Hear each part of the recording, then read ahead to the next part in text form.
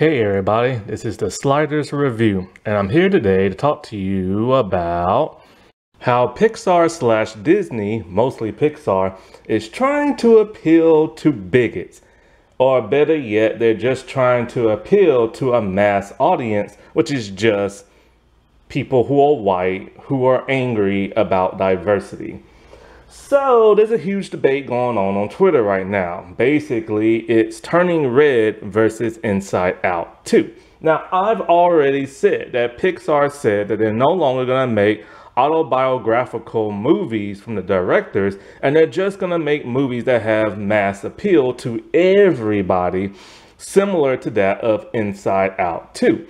And I already said it's just their way of saying they don't want to make woke movies for people of color, and they just want to make those angry white people happy so that they will go back to the theaters and watch their kids' movies. At first, I was thinking maybe, just maybe, they're talking about movies that are about inanimate objects, such as Toy Story, cars, planes, Finding Nemo, things like that. And Inside Out deals with the inside of a little girl, so maybe that's what they're talking about. But just recently and everything, because I've never seen the Inside Out movies, because I just don't want to, because I don't really watch kiddie movies no more. But apparently in Inside Out 2, that's supposed to have mass appeal for everybody. The little white girl in the movie is going through puberty and anxiety. Oh no, that's the thing Pixar said they don't want to do no more, right? Because that's what they complained about when it came to that of Turning Red, Soul, and some other movie I can't think of, right? Oh, Loco or something like that. And so they said, you know, they want a movie that can like broaden the appeal of everybody, so everybody can be happy about the movie and nobody has to be offended, aka the white people being offended about people of color. Because Soul, Loco, and Turning Red are all about people of color going through experiences in life, but not just any experiences, the director experiences. Turning Red was directed by a Asian lady, and she's talking about, how she was as a teenager, going through puberty, body changing, stuff like that. That is what Turning Red is about. The little girl turns into a giant red panda. Soul was directed by both a white and a black man, not a biracial man of two races, but two complete different men. One's white, one's black. I don't know what it's about. I ain't never seen it, but it's a black man front and center. Then that Loco movie or whatever it's called, Luca, I think that's what it's called, Luca. I keep saying Loco for him, Luca. I could not think of that movie's name. I'm away from the computer right now. Luca is about a little Italian village with Italian characters and an Italian, I think like sea monster type person. The director is Italian. They're taking from their own experiences and infusing it into the movie. That was okay with Pixar when they was okay with trying to make movies woke and DEI and stuff like that. But as we all know, there's a certain hate group in this country, and slightly not so much around the world, but mostly in this country, that don't want to see movies about diversity. Oh no, they're replacing our white people and everything. So those angry people have now taken a stand, and they don't want their kids to go see Disney movies, Pixar movies, blah, blah, blah, blah, blah, blah, blah. So this is starting to hurt ticket sales. So now Disney and Pixar are like, okay, let's roll this back now. And let's make movies for everybody. Forget Lightyear. Let's pretend like that never happened and everything. All because there was one lesbian couple in the movie. And they didn't even do nothing. All they did was hold hands and got married. And that's literally it. And that mostly just happened off screen for like a split second. And so that angered people. Oh no, and everything.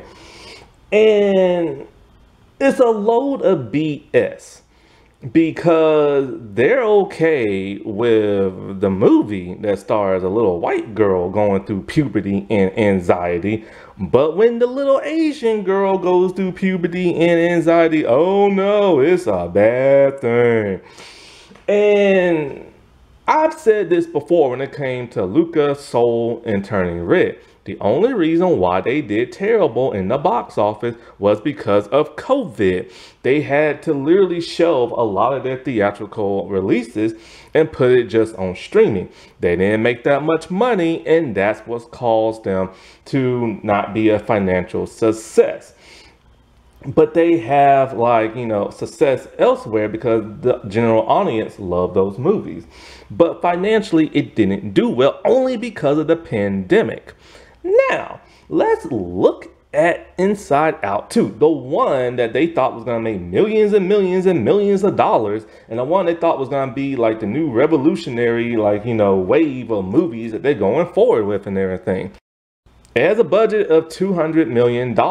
So far, it's only been out for 2 days, and it's only made $28.2 million, and that's in 3 completely different countries.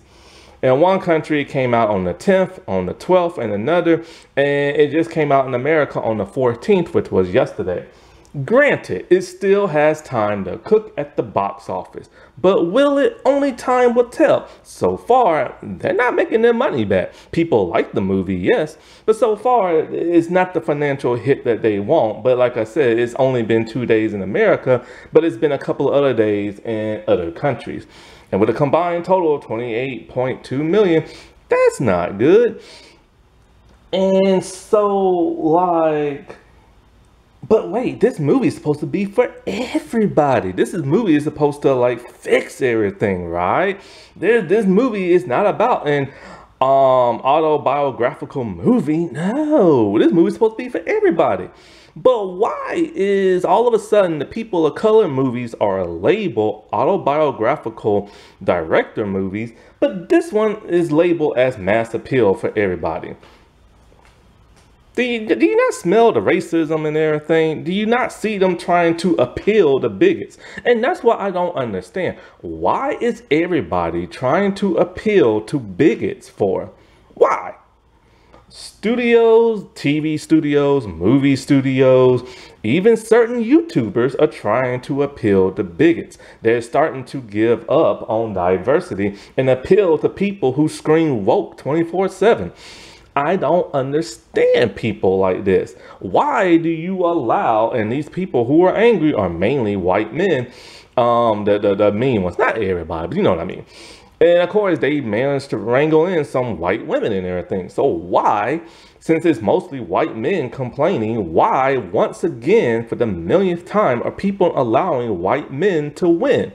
Have you not seen what's going on in the freaking government?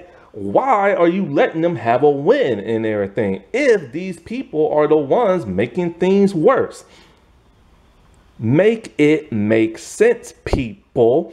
Stop being lazy. Stop, letting them get away with everything. If you truly see that as the problem. I do not understand people. Alrighty, well, I'll talk to y'all later. Bye.